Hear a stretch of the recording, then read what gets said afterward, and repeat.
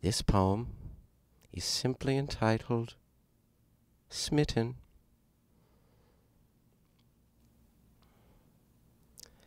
Kettle chips, I love thee. Sea salt and vinegar, I hardly knew ye. Vinegar, you minx! Who wants vinegar on their chips? Turns out I do. As the witches of Macbeth stirred their cauldron, I stir the all-natural ingredients of Laura Scudder's peanut butter.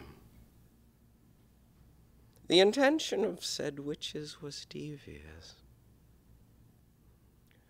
for I prepare a snack that is sinfully delicious. What is my treasure? Neither doubloons nor medallions, but puffed rice and corn with a powerful cheddar flavor. That crunch! Like a gunshot to your teeth! That crunch!